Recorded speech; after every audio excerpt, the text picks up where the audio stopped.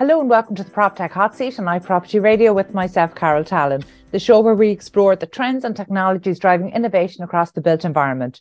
The show is brought to you in partnership with Proptech Ireland, the hub for innovators, investors and industry leaders. In the Proptech Hot Seat today is Lukas Balik, CEO and co-founder of Spaceflow, a company that elevates the digital experience within buildings.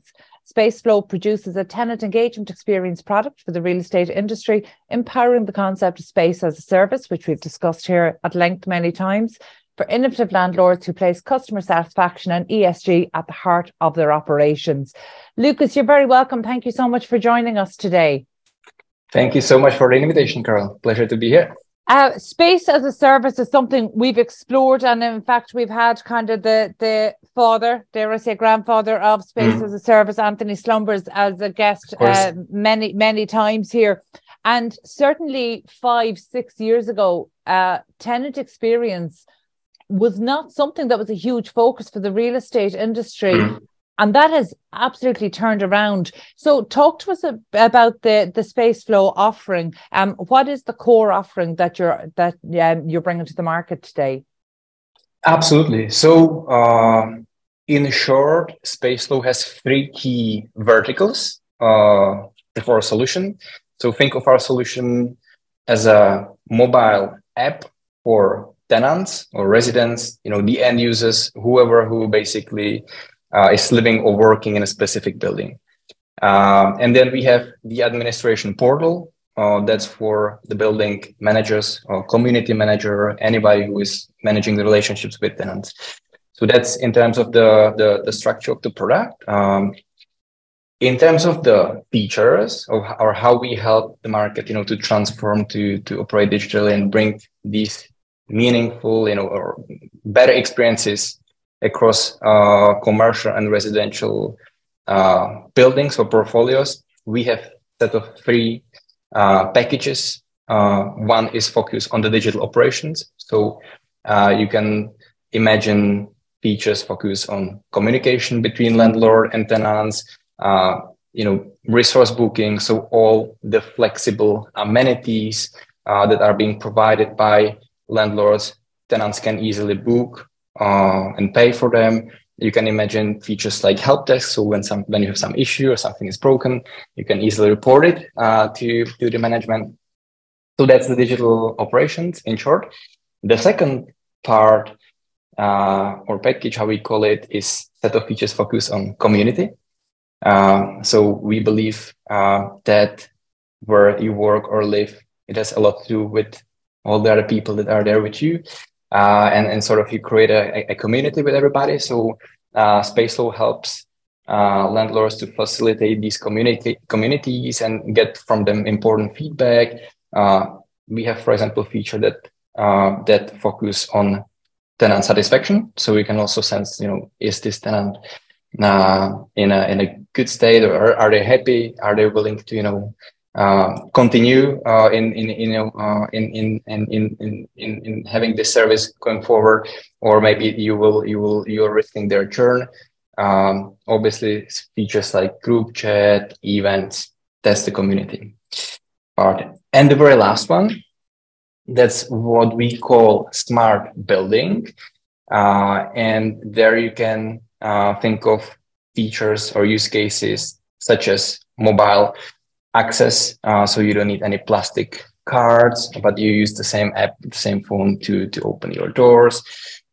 Think of features like parcel management, so you open the locker when you get when you expect a delivery, for example, into your resident, or visitor management. Or lastly, I would mention the smart metering gamification, which is something we are really proud of, and now trying to introduce it to the market in order to help tenants to be educated and on top of the latest well-being data, but also energy consumption from their unit or from their floor, and to potentially also gamify them in a way that it helps landlords to reach the net zero targets or any other sustainable ESG goals that they have set as a business.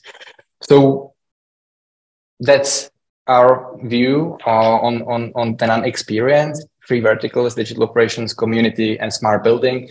And as you can imagine, pretty holistic platform or solution. But that's all what it's about, right? It is a holistic approach in order to be on top of the customer experience and spaces service. So okay. And thank you for going through that, because there's a huge amount of that. So let's break it down, because it's very different when you're trying to talk about maybe the ESG credentials, because obviously, say for example, the landlords are fully aware of that. They understand their compliance, they know their best practice, they know the targets they're trying to hit, but actually trying to do that in a way that not only doesn't compromise the resident or the tenant experience, but actually enhances it. They're two very different messaging, so it can be difficult to get that right. At the start, you talked about Spaceflow in the context of I suppose enabling the digital transformation of real estate. And the fact is, we've been talking about this transformation, this digital transformation journey for close to a decade. From your experience operating across more than 50 markets, where is the real estate sector in terms of that digital transformation journey? Have we come as far as we think we have? Good question. I think we still, or the industry still has a long way to go, of course. It's definitely not easy for landlords to figure out the right approach, but that's fine. That's how innovation works. And I think we all as an industry are learning even from our mistakes, and trying to figure out the best scalable, also I think it's important to say scalable model to deploy and use innovation across business cases for clients. I think the big challenge for the industry, for our clients, landlords, is that obviously there is so many PropTech solutions, pretty fragmented market. So you need to really know well what, or identify specific and realistic needs and expectations, what you want to achieve with such technology, and then to choose the right partners. And the important part for landlords is that usually it's not just one partner, but you need to bring in and source various solutions. So, for example, I'll give you an example. From our perspective, we are a front-end solution. So we are, the slick, user experience platform that interacts or bridge the interactions between landlords and the end users, tenants. But then you have so much more on the back end of the operations, like property management systems that are super important for the day-to-day operations. So that's something that we're, for example, in order to provide the best possible digital operations plus experience, I would say extremely important combination is to have a property management system combined with a tenant experience platform, which is sort of the front end. So that's the front end. Property management is the back end. And then what we see a lot in our clients' strategies is that they have also data layer that sources all the important data from the occupancy or lease agreements and access, smart sensors, and basically based on these you can fully leverage all these solutions to communicate with tenants to set up the right strategy going forward. And you can see how that holistic approach would be good for landlords. You're looking at not only improving the tenant experience, which obviously is an important element, but you're also optimizing revenue. You're ensuring ESG compliance, and I suppose more importantly, you're providing the data that allows portfolio owners and the building owners and managers to actually track where they are, because monitoring and tracking has been a huge barrier to ESG compliance in the past. But what are the drivers that you're seeing? I mean, in 2023, do you still need to convince landlords on any elements of this? Where's the resistance from the industry coming from? We see definitely a huge progress in terms of how many landlords they know what they want to achieve. Obviously, because they are pushed from the regulators and they financial investors on, for example, the ESG agenda, which our solution is part of. So we see more and more like true innovators in the industry that knows that in order to achieve these results, like attract and being able to retain tenants, like ESG compliance, like smooth digital operations, you need strong tech partners. And they approach us and they say, like, we understand what we need, what we want. Can you provide us this set of solution or features, and what is the price? In years, and because we are in the market since 2016, that's still very early days of PropTech. It was like us pitching landlords, trying to really educate, which we are still doing today. But what I'm saying, there is much more landlords that they really understand what they need.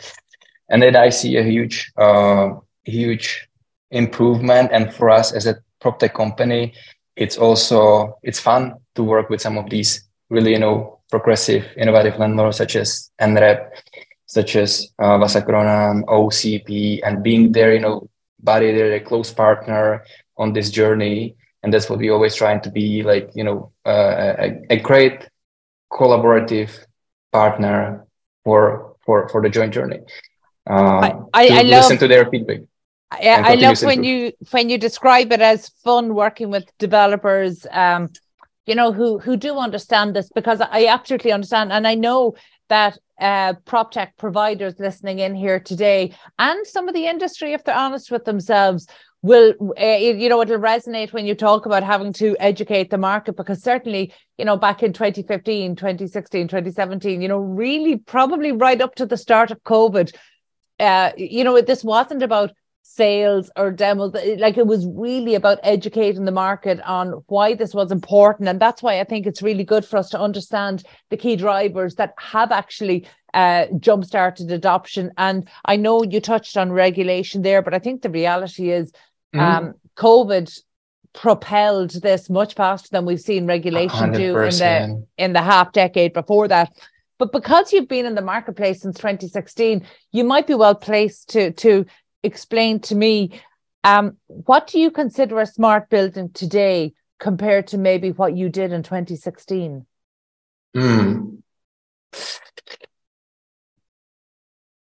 I believe, like, obviously the key elements stay the same. Smart building is the one that obviously has definitely end users in the heart, or a core of the operations, has a lot of tech sensors and smart gadgets, already there from the development phase, be able to monitor and automate many processes. So I think that the concept of smart building hasn't changed that much.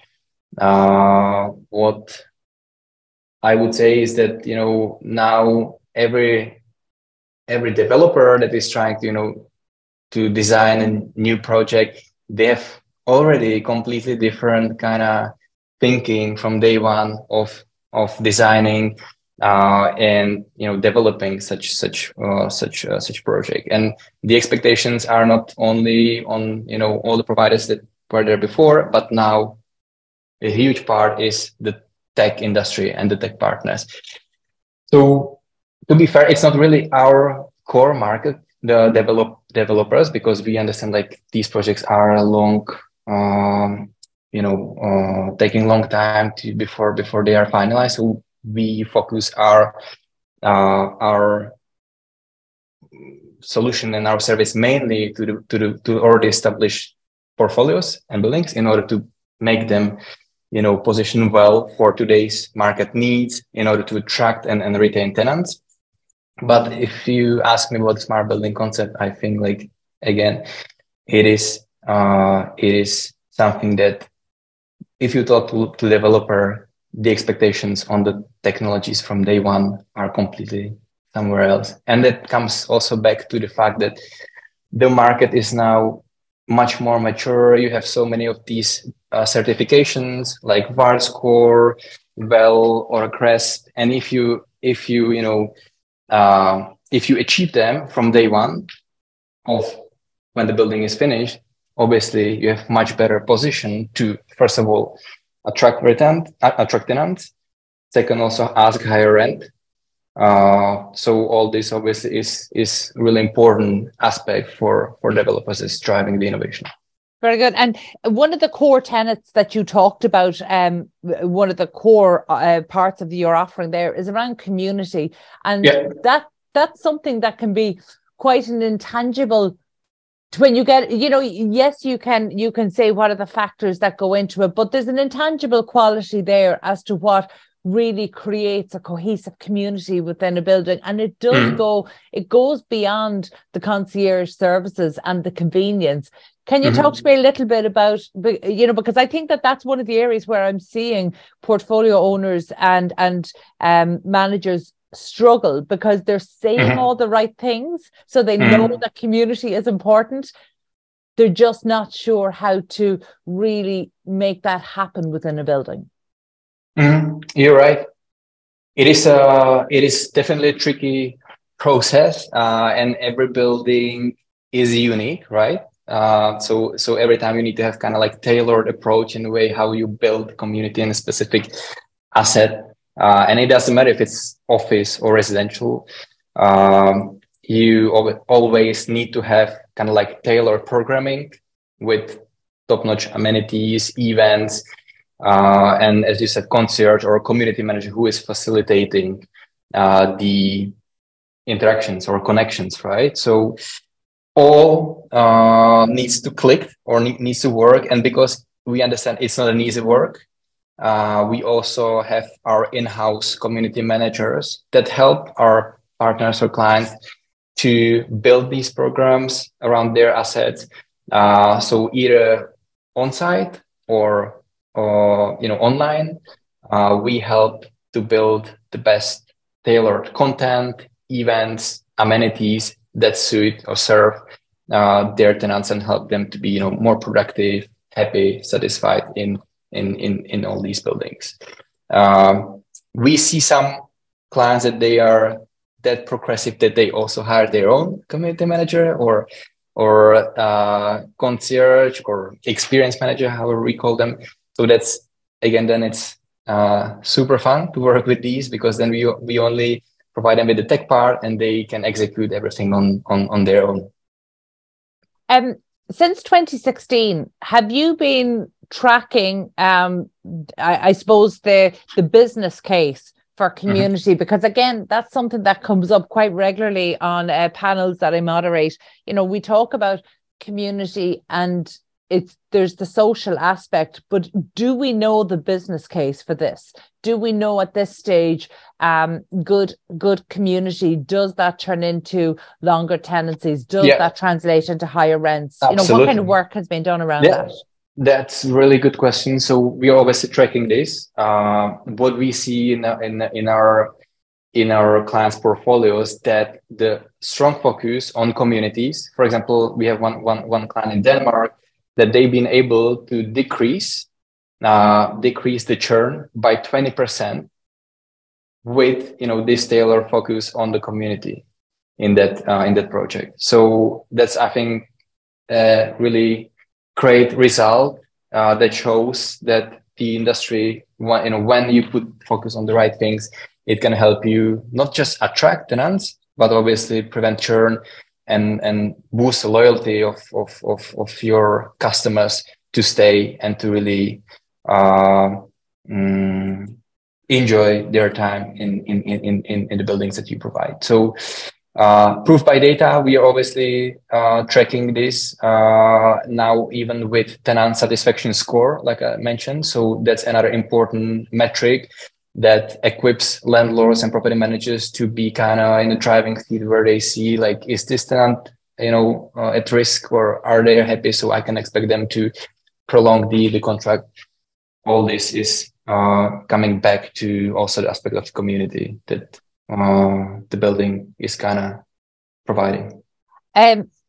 Lukas, I in this industry almost 2 decades, and we talk a lot about, when we talk about digital transformation, we talk a lot about I suppose culture change, and I think culture change is never something that's really talked about in the context of PropTech, because it's almost assumed you couldn't do it unless there was a change of culture. And when you talk about the importance of community, I won't say that wasn't a key feature, because actually if we look at housing delivery going back a century, we see that actually the community was at the heart of it. But you touched on something really there that I haven't heard anybody else talk about, and that actually using the technology to get important feedback from the community. Absolutely. In the past, certainly in the more recent past, communication was very much one way between the building owners and the residents. How do you ensure that important feedback from the residents is getting back in a way that it can be actioned by the building owner or manager? For sure. There are many ways. So obviously we are fully aware that, as landlords, sometimes you want to moderate, right, this discussion, because you don't want this or to twist against you in any way. So, for example, Spaceflow, when you do a poll with tenants, you can choose, to be the results to be private only for the managers. So that's something that you can collect only on your own, and based on that, obviously, provide actions or feedback to tenants. Similarly, if we talk about this tenant satisfaction score, again, that's obviously something that's only stays with the landlord, and they can act on these data. So I don't know if I answer your question or concern. You do, absolutely. And I suppose final question, the tenant satisfaction score, I think it's great that you've put a metric on something that was considered quite intangible. So are you getting to the stage, or are you seeing, are your clients at the stage where they're starting to use that tenant satisfaction score when they're going out into the marketplace with new offerings? To be fair, this is feature that we are putting live in this quarter or in Q1. So we have just first few results coming out of this, but it's something that has been demanded from our clients for some time already. So I'll be able to provide you better feedback and data in our next follow-up or interview. At the time, it's a fresh one, but we are now implementing it across obviously all customers, that they are willing to have this important feedback to drive the operations, and so sense the sentiment of their tenants about the service that they provide. Lukas, you're obviously, Spaceflow is one of the global leaders. You're in 50 markets. Any plans to enter the Irish marketplace? 15, not 50. 15. Any plans to enter the Irish marketplace? Absolutely. We have business developers and customer success managers in the UK. That's something that's a hub from where we obviously trying to work with our potential prospects. Even in Ireland, we are not there yet, but obviously that's part of the strategy going forward, to also be able to support and collaborate with potential partners in Ireland. So short answer, yes. That's very good. One to watch, Lukas, one to watch. Okay, thank you so much for sharing that and for giving us your time today. Absolutely. That was Lukas Balik, CEO and co-founder of Spaceflow. Our thanks to producer Katie Tallon and to the podcast production team at Hear Me Roar Media. If you enjoyed this episode, please be sure to subscribe to the podcast and check out all of the other real estate and construction shows on iPropertyRadio. Before we go, we want to give a special word of thanks to our sponsor, Proptech Ireland, the hub for innovators, investors and industry leaders in Ireland. So thank you, Proptech Ireland, for supporting the podcast and making these conversations happen. Thank you for tuning in, and we'll catch you on the next episode of the Proptech Hot Seat here on iPropertyRadio.